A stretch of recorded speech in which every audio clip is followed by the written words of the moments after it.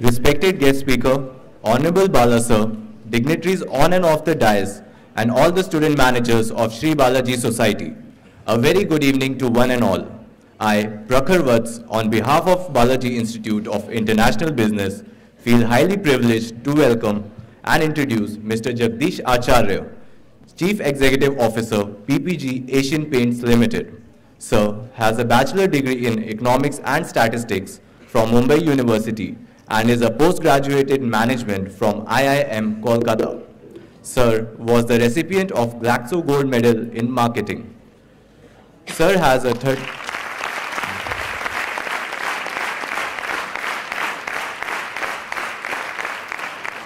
Sir has a 35 years of experience in paint industry and joined Asian Paints in 1979 and has worked in various capacities. Beginning his career as a branch executive in Agra, Sir moved on to International Division in 1985 and became Chief Executive of Asian Paint subsidiaries in South Pacific and Australia in 1996. Sir returned back to India after 25 years and took over CEO of Asian Paint joint venture with PPG.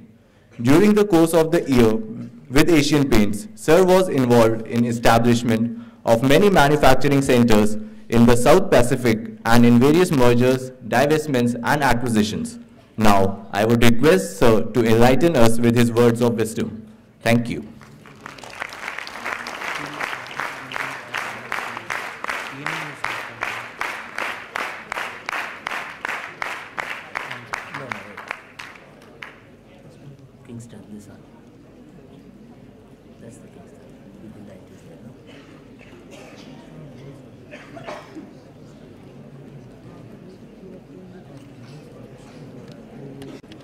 First of all, I want to thank all of you from the bottom of my heart for an overwhelming welcome. Thank you. There are times in your life when you feel that you're getting more than you deserve. This is one of those occasions in my life when I felt I was showered upon by affection and love beyond words that I could state.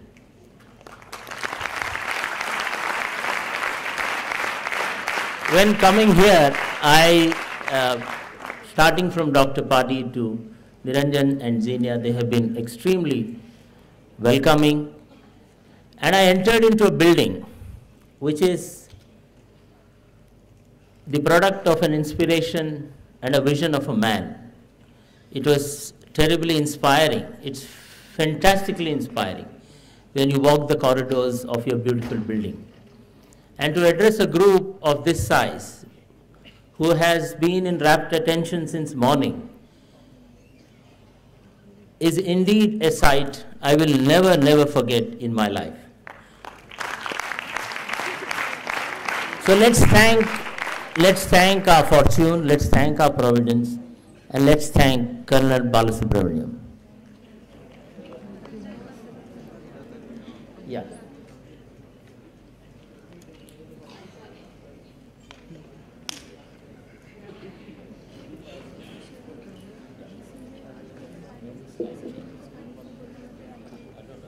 Hello. No, it's all right. I think I'll make use of this. No, it's okay. I'll do it. So let's talk about something that is meaningful, I think, to all of you.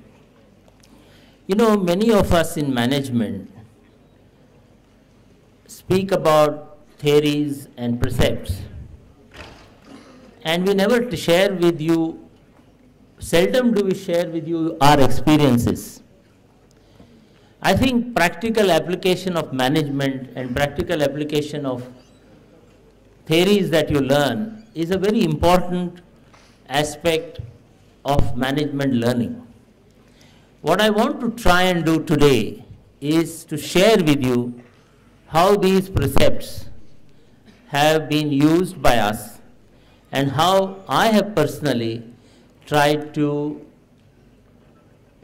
put in practice some of these concepts. I would like it to be interactive, but to interact with such a wonderful and a large group may not be easy. So let us go step by step and create an engagement in which you should feel free to raise your hand and ask me a question. We speak about innovation today in a very, very positive, proactive way. Every company that you're going to meet, they're going to ask you what you know about innovation. Because in the jar full of sweet chocolates, there are not any more chocolates left. To counter competition, you got to bring in something new. So they say, can you think about innovation? So let's see what it is and what it means to us in our organization. Broadly speaking, innovation could be one of the two. It could be incremental innovation, which means you either optimize a process or you value engineer a product. So innovation could be either related to product or it could be related to process. There could also be something known as disruptive innovation. Now, latest management thinking is that there's nothing like a disruptive innovation. You should read that. But let, for the time being, use that word because that is common knowledge, that disruptive innovation is also some form of an innovation, where new market and consumers are there, something that happened to iPod when it first came, or iPad when it first was launched. It's a total replacement of an obsolescence of an existing product. So there are basically two types of innovation you speak about. There is also a lot of confusion about what is creativity and what is innovation. Now this is where I would like some of you to answer my question at the end of the slide presentation. We speak about creativity. Now creativity is actually novel ideas and may not have the potential to create an impact, which is either economic, social, or perception. Even a perception, an impact which is related to perception is an impact. What are the needs? Knowledge base is important, thinking skills are important, and intrinsic motivation is important. This is creativity. Many people confuse this with innovation.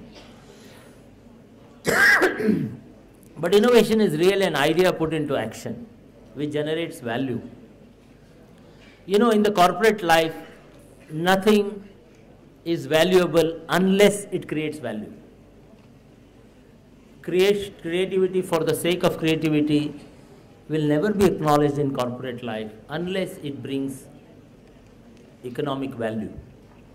And it has to create an impact. Sometimes innovation also is made up of impact creation, you know, whether it's economic, social, perception, excitement, that itself can lead to the conclusion that that product or process is innovative.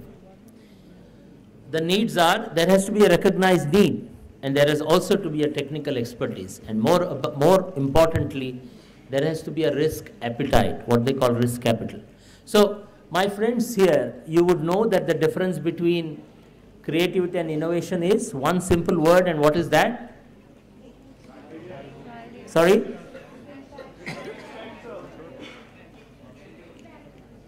That's correct. Action with an impact, action with a value.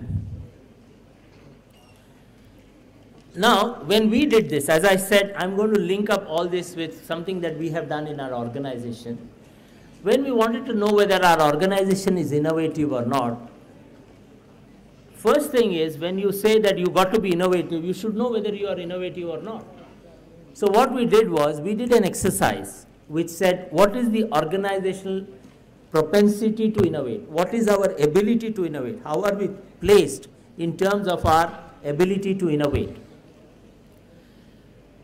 When you are in a situation of innovation, you will find most innovative companies tolerate failures. No one gets fired due to failure, but there are consequences of failure, disapproval, PFMS. That's what happened in our organization. Our organization tolerates failure openly, but in a very a sort of inward sense, it would always reflect upon your performance appraisal. So we did a self-analysis. We said that is not tolerating failure. Tolerating failure should be something that comes from here, saying, all right, you've done a good job, you've worked hard, your thoughts are good, but it's a failed. Well, let's learn from this and do again something else. So that is tolerating failure. I wouldn't tell you how it is for my organization, but obviously you can understand that it was not great. We didn't score very high there. What was our risk-taking abilities? Now, we found in our organization that the culture of experimenting was missing. You know, I think sometimes the pilots themselves were first launches. Also, many of the people were committed to fail-safe plans. Now, that shows that you are not having the appetite to take risks. So, for a company which needs to innovate, risk-taking ability is very important. We also wanted to score ourselves on respect for individuality. We realized that we did not tolerate mavericks very much in our organization. You know, we always wanted somebody in our own mold, somebody who we felt, he's like me, so I am very comfortable. I think for an innovative company, even mavericks have to survive. Mavericks have to be respected. So therefore, we realized that the propensity to innovate, while it was there, it was not very high. Like that, I have 3 or more such. We decided this is all practical application of innovation.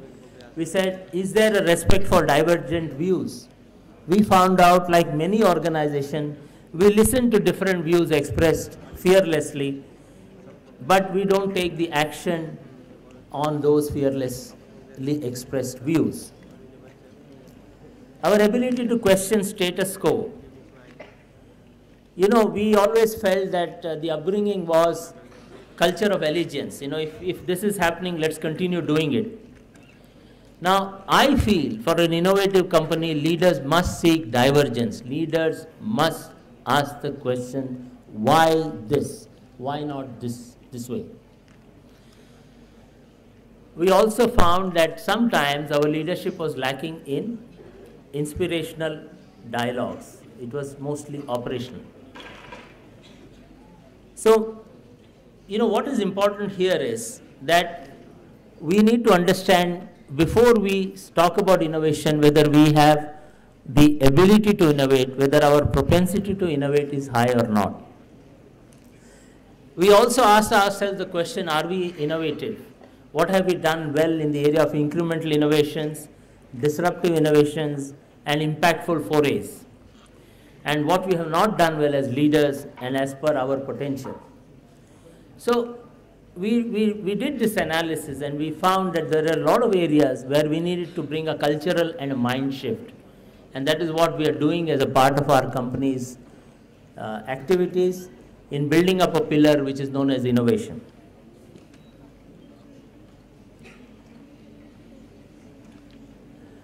You can be innovative and impactful if you can change your behavior to improve your creative impact.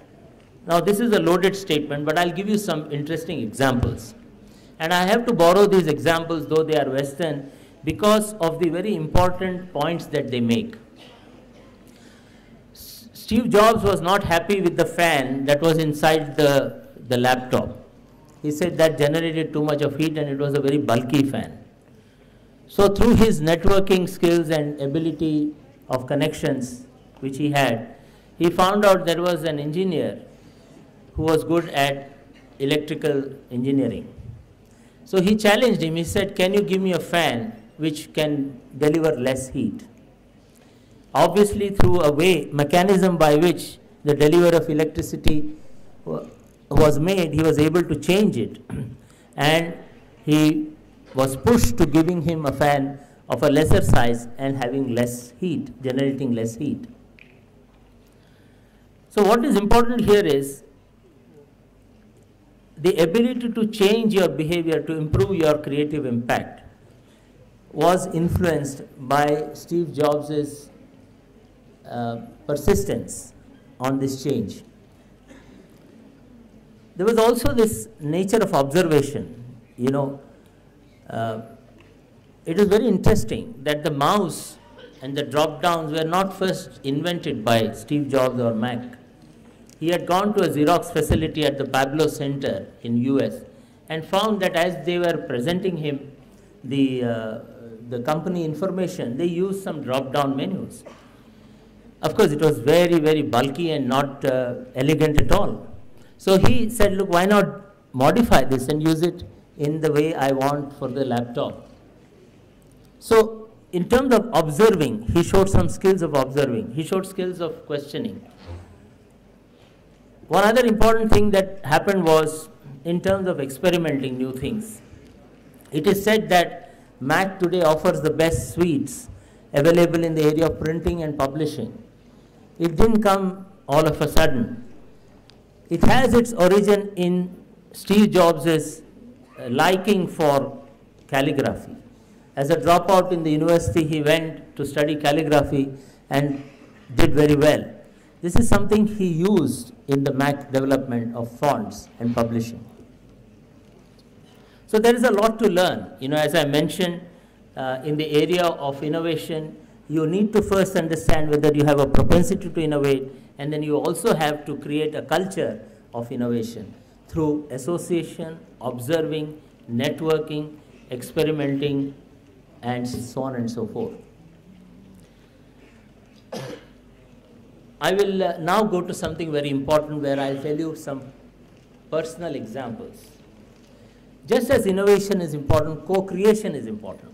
You can only innovate if you co-create. So, my dear colleagues and friends, what I'll do is I'll share with you what we did in Australia, what we did in Calcutta to start with, in Australia as a part of co-creation, which borders on doing something innovative, doing something that is impactful. I wanted to take the live examples because when you go out and start your corporate careers, I think you have to understand that sometimes academic discipline are only enablers. They only enable you to do things. At the end of the day, you need to find your own examples of success. Basically, what co-creation is all about is there has to be at the root cause a commitment, transparency, understanding between co-creators. There have to be sensitivity. You need to understand that to give, you have to take, give, you have to get, you have to give. And you have to have futuristic approach to solutions. And there is no solution, there is no substitute for hard work and determination. We must also have a planned timeline because corporates cannot afford to have, loose timelines. We must also understand what the constraints are so that there is a realistic view of how to progress in co-creation. We must understand what the assumptions are. We must have the right project information. We must set our goals and objectives very clearly. And we must also know what are the key success factors which will enable us to reach our objective and look at opportunities. And more important than all, we must have the ability to take risks. So with this background in mind, I had a situation where in Calcutta many years ago, when I was the branch manager in between 82 and 85, Asian Paints realized that they were number 5th in the marketplace. One of the reasons we realized was Calcuttans never felt Asian Paint was a part of their life. And knowing, as we all know, Bengalis, they had a tremendous sense of association to something that belonged to West Bengal. So what we did was, we were always seen as outsiders. So what we did was, we looked at the customer. We engaged, an agency which studied the customer expectations, needs and wants. And then we had a brainstorming session and we developed some important part of action plan which involved having a cultural engagement with Calcuttans. The start of Shiromani Puraskar was sometime in 84-85, was the beginning of our cultural engagement with Calcutta. Today it has transformed itself into something else where we do a lot of engagement during Durga festivals, and it's a continuous cultural engagement. I'm not saying that has contributed to us becoming number one. Many other things have contributed.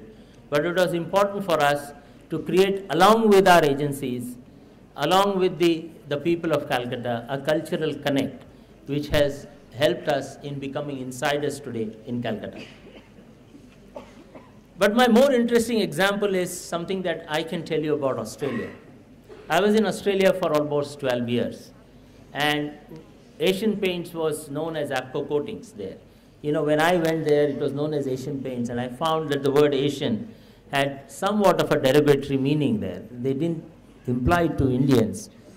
But somehow the quality connotation of the word Asian was not very good, especially in North Queensland or north of Australia where we were having our factory.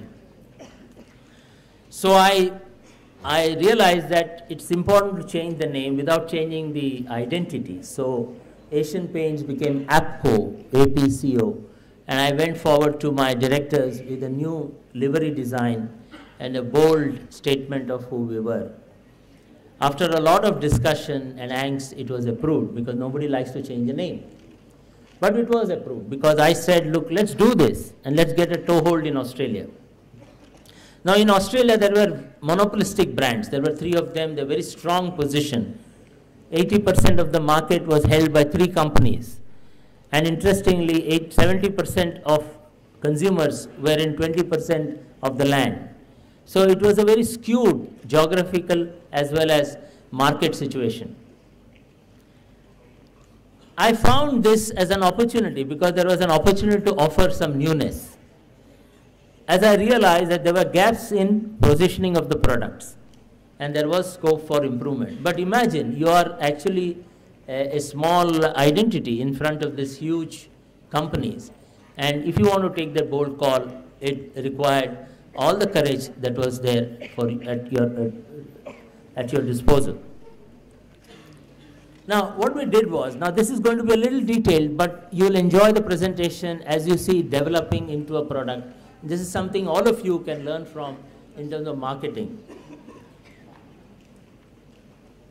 I realized that one of the product gap was that there was a requirement for an exterior paint which was self-priming. That means you don't need to prime it. You can go with 2 coats of finishing with high build, thickness. This product also required an excellent flow and leveling and low odor. It also required, these were expectations of the customer. See, at the end of the day, a good customer knowledge is the foundation of your marketing plan. Please understand, ask the right questions about a customer, and that's what we did. We said, let's see what the customer really wants. What the customer, in most cases, it was the painter, they wanted a wet edge. That means as you paint, it shouldn't dry, so that your brush can flow back again. They also wanted outstanding tannin block, which is nothing but ensuring that the timber, if it's used on a timber, that the oil of the timber doesn't come through the paint. They wanted a low dirt pickup, so that even if there's a lot of traffic going along, the dirt pickup on the surface was not so high. And there was some expectation of gloss. So now these were all determined by us when we studied the market. Similarly, I did a similar exercise for the best interior product, where the requirement was there has to be excellent flow and leveling, there has to be washability, there has to be no odor. Now, as you see, there are some technical terms used here. But just see how it gets transformed when you speak to the customer. See, this is not a customer language. This is the language your technical guys understand. This is the language you understand. This is not the language a housewife understands. So just you see how the livery design absorbs these changes and puts them on the tin. Let's proceed as per how it happened. So I went with these demands I went to the technical people. Basically in paints, my friends, it is nothing but the resin is very important, which is the vehicle, and then you have pigments. So I contacted the best resin company in Australia, and that was Roman Haas, the world-renowned international company. I went to their technical head. I said, Steve, I want this characteristics in the product. in the exterior one, I want this in the interior one. And he said, there are 4 points out of this, which seems to be difficult when you have paint is nothing but a balancing act. But I said, no, I need some improvements in some of the existing products. I need you to develop a product. Interestingly, what we also did concurrently was, and this is something you must learn and do it in your practice when you do corporate, when you have your own corporate careers. Please understand that the customer language is different from the language you and I speak in the company. For example, what we did was, we said if it's self-priming, we used a simple statement in the label which said single product application. If it is high build film thickness, we said 2-coat finish. If it was excellent flow and leveling, we said easy to apply. Excellent wet edge, we said more working time. Low VOC, we said sensitive to allergies. Proven exterior durability, we said it lasts for 12 years. Outstanding tannin block, we said it holds back timber bleed. Excellent opacity, it can hide. It's very good hiding power. So on and so forth. So you can understand from a technical language, you express it in terms of consumer language. Similarly, for interior, we use the similar consumer language. If it was a 2-coat finish, we said more leisure time. Note the change in the words we use. We said more leisure time. Excellent flows, easy to apply. The same, some of the things remain the same. For ultra smooth finish, we said superior feel and appearance. It was all talking the language of the customer. And then most importantly, what we decided was, how do we communicate this to the customer in a manner that is appealing? So we scanned the environment for communication, and we found that in most communication, there was always this interesting blend of East meeting West. And I'll tell you how it works. This was more for designing of our labels. If you look at this ad, this ad actually is got a little bit of East in it. It's a fusion, actually, in modern global living. There is this Japanese nature along with the pathway, with a very modern design of the pathway.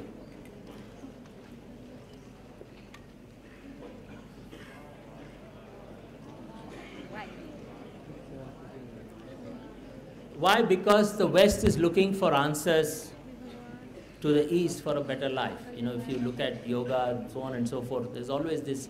So when we scanned the environment, we realized that if you want to make it very attractive, you've got to bring the East and West blend. There were many such cutouts, which we saw so that we could develop our ad campaign. See, inside out, there's a lifestyle. You'll find that food was there, but there was also the balance of curries and chopsticks, which are Eastern flavors. Decorating, you'll see the design, which were typically Oriental, whereas the style is quite Western or Occidental. Similarly here, if there is a meditation, the design structure is quite Western, but what you're really talking about is yoga or meditation. So we did find that while the West was influencing the East, East was also influencing the West in its design. Even the fashion trends we saw, there were mix of East and West. And you see this happening over and over again. You'll find the trend of advertising quite depicting what the customer really wants, customer of this segment really want. So like that, when we studied this, we found out that East is meeting the West like never before in history. So this gave us a background to create a new label for our product. Again, I'm just showing you some more. This was concept inspiration where you have a lot of design which has got a beautiful blend of ethnicity as well as modernity. Again, you can see here, there's a blend of ethnicity with modernity. So once we did this, we said, look, let's make our label, which is also got East and West meeting together. Here, the bamboo is clearly is an Oriental expression. And bamboo stands for long durability, solid structures. So, and also the design part looked quite elegant and modern. This is how we labeled our exterior product. Similarly, in the inside product, we did it with orchids. Orchids, again, are a beautiful symbol of Oriental nature. and we created that with a little bit of elegant modern design. Now with this label, what I did was, we went to the technologists and said, this is the product. This is how it should look. It will look. And what you're going to put inside is going to sell like this. So it was some kind of a reverse innovation. You know, we first made how the product will look and then said to the technical guys, please put the right product inside. So my friends, it was a very interesting exercise, and we ended up with a lot of good tests and successful tests. At the end of the day, we had a product which had a beautiful BIIB label, which had superior product characteristics. We did a niche marketing. We promoted it to specifier segment, and we of course blended the East meets West concept. We didn't stop at that. We did some extra feng shui color collections. Feng shui, as they say in Chinese, is like our vastu. So we also did some good color concepts with those, you know, and ensured that I'll just show you some of those.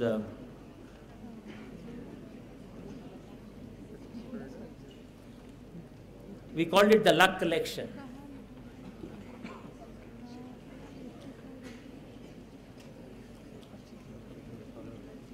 I'm sorry, I missed that mouse here. Sorry, we called it the luck collection. We had a lot of series of shades which went into it, so it was an addition to what already we had. Hit the mouse. Yeah.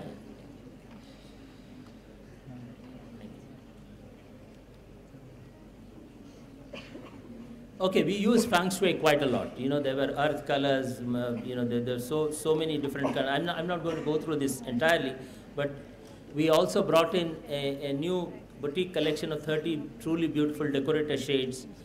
Minimized collection it makes it easier for making color scheme choices. And we broadly segregated them to 5, you know, like wood, water, metal, earth, and fire. Again, a feng shui concept. So you can imagine, you know, from just a small product, just an inconsequential product of paint inside a home, we made it something that people would take time to decide upon and get involved in decorating their house. We also explained where are the appropriate places in the house where these colors could go in. And we provided shade cards, tools which will help people to make these decisions on where it should go, which wall it should be there. These were I'm talking about in 97, 98 we did it. So it was fairly, you know, at that time quite modern.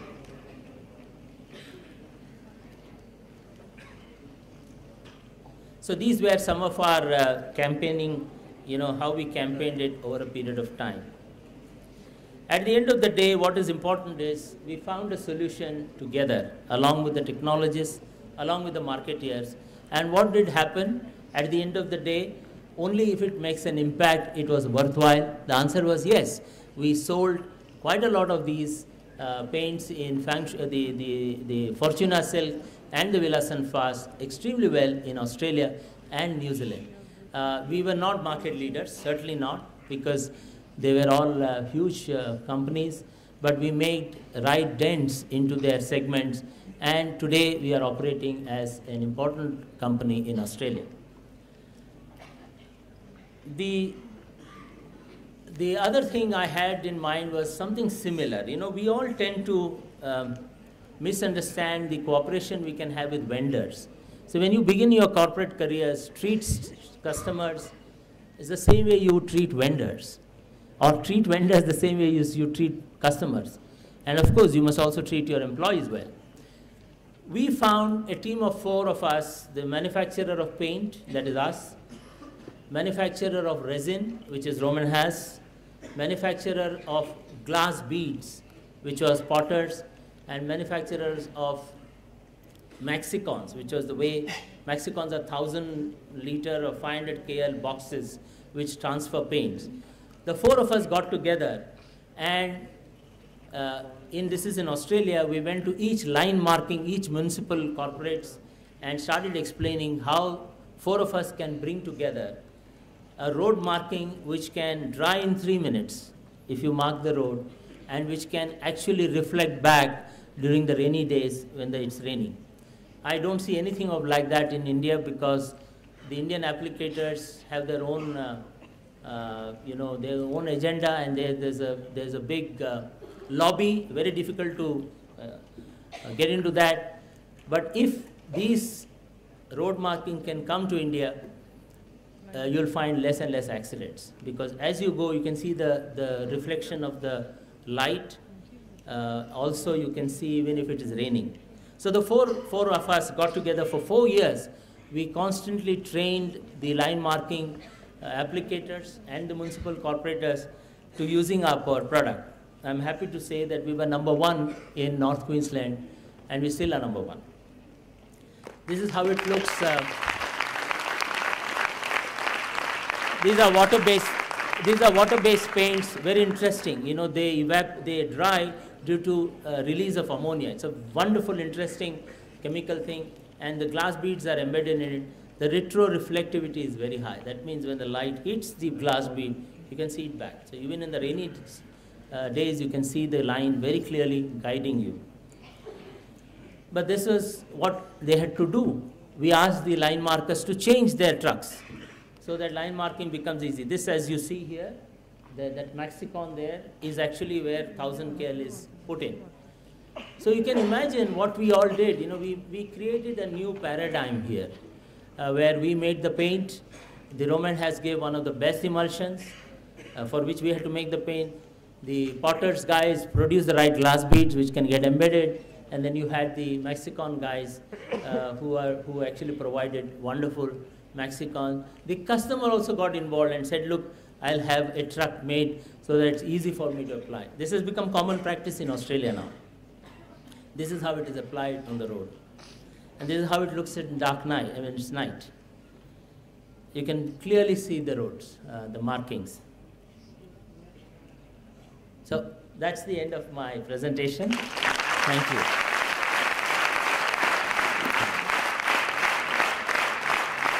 Thank you. My idea of sharing this with you was to tell you that just by explaining academic concepts or precepts, I don't think a management lecture is complete. It's only when you can give examples that I think it becomes of practical value. So that was the objective. I still have 5 more minutes before. I really must thank the speaker succeeding me or following me, because he made time for me to come in because I have to get back to Bombay. Thank you very much. But I still have 5 minutes. If you have any questions, I'll be very happy to answer. And if you feel there's something more you want to know or you want to learn, I have left my contact with Dr. Padi, and you can feel free to contact me anytime, and I'll make myself available for your questions.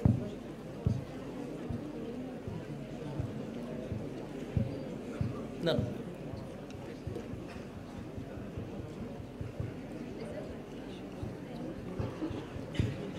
I hope you found it interesting.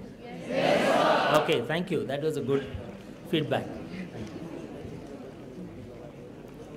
Anyway, you didn't have any choice, isn't it? You had to listen to me. Anyway, thank you for your comment. Yeah. Sir, I need to ask one question. Yeah. Sir, what are the factors which are necessary to replace a product instead of existing product, whatever it is running on in market? See, you can't replace a product which is accepted by the customer. So the factor is the customer. See, this is it's an interesting question. If the product is meeting customers' needs and demands, then it would be foolish for you, and it is commercially very viable, and it forms a segment which is bringing you revenue. It would not be advisable to replace it unless you replace it with a product which offers better value in the same segment and which has got better commercial returns. I'll give you one example. I think that example will help you. In automotive, I look after automotive coatings company. You may be seated. In automotive, we have what is known as, when the white sheet metal comes for the car to paint, it gets pre-treated with solution. so that all the grease and all goes, and then it gets into what is known as an electrocoat tank. Now, electrocoat technology is very interesting. It is water-based. It gets a dip, and with the dip, it's electrically charged, so that it stays in all the parts and the crevices, and then it goes up and gets baked. What we have done is we have replaced the old product with a new one, which offers lesser thickness, but can go into more number of parts evenly than before, and which is more expensive to the customer in the short run, but less expensive when number of coats to be applied, or the thickness that is there is consuming is less, consumption is less. So what has happened is the customer is very happy. He is paying more, but he is consuming less. So he gets a profit there, and we are happy because we are getting more for our product. The only thing is that we will be selling him less. So there is a compromise. But we find even if you do that, at the end of the day you are offering better value to customer, and your realization is better. So when such a thing happens and the customer is happy and you have not vacated that segment, then I think that's the right choice to make.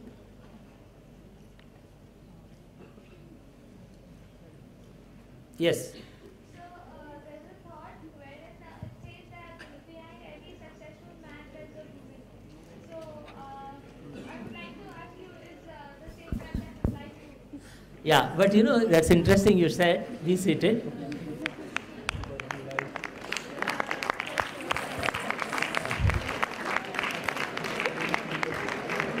Behind every successful man, there is also a woman who says he is wrong. No, I think you are right. You think you are right. See, I'll tell you, and I'm very happy you brought this question because it raises interesting dimension of diversity.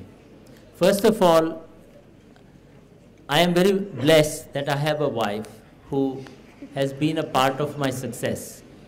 Is that what you asked, isn't it? Yeah. Part of my success, because we traveled, that the other day I was looking at, we have moved 20 houses in 25 years. I worked for 35 years, but abroad we have moved quite a lot. But it wouldn't have been possible if we don't have a partner who understands what it is for. Fortunately for me and fortunately for our children, she devoted herself fully to the children. So it was a balance we maintained well. But there have been times when I have always put company first before the family, and I think that was a mistake I made. I don't want you all to make that mistake. Family comes first, company can always come second. There are a lot of us very ambitious. We say company comes first, let me do everything for the company. I think that's a very foolish thing. You must do what is right for the company, never do anything wrong. I have worked for the company for 36 years. But sometimes, I have put the company first and the family second. I think that could have been avoided. But because I had a very understanding partner, it still didn't matter. Okay. Now, I want to come to the second part of diversity. I think, there are always this thing about husband doing it and wife doing it. I think this should be equally relevant in a reverse way. I think if the wife's career is good, then the husband should also be able to manage. And this is the change I would like in society to happen. I think if sometimes the wife's career, and all of you are ambitious, you all want a career, and if at the end of the day, if you find your career is good, and your husband's career is also good, but yours is slightly better in the sense of materialistic, then I think you should have a good partner who understands it. But I think it will take a little while in our culture for that to happen. So you asked a small question, I gave you a big answer. Excuse me? Yeah. Excuse me. Since we are running out of time, this will be the last question. Good evening, sir. Sir, my question is, what is the difference in choice of color between Indian and Australian customer? Color. See, you must like food, no? Color is also a matter of geography and temperature, and it's very interesting. And color has got some cultural orientations also. For example, in Australia, because it is winter most of the time in southern Australia, you will have darker colors and Victorian colors. In the northern part, they are very light colors because of the heat. In India, it is color has got this light and dark. But sometimes even in south, even when it is very hot, people prefer dark colors. I have never understood why there has to be a garish pink or a blue or a green. But I suppose that is our culture. We like statements being made about our house. So the color choices are different. I think in Australia you will find color more related to the circumstance of the building. And there is certainly a bias towards Victorian heritage colors, which is not there in India. Actually, India can be very colorful. Unfortunately, in paint, not the right colors come out. But when you walk the streets starting from, say, Janmashtami to Ganesh Utsav and then going up to December, you will find every month very colorful. Starting from Holi also. So every month is colorful. And in your saris and so many colors, we like color, we love color. But I don't know why we don't bring it to our homes. We have started doing it. Asian Paint has helped in creating some of these color choices. But we are slow in bringing color to our lives as much as probably Australians do. I think that was the last question. Thank you very much, my friends, and do feel free. Thank you.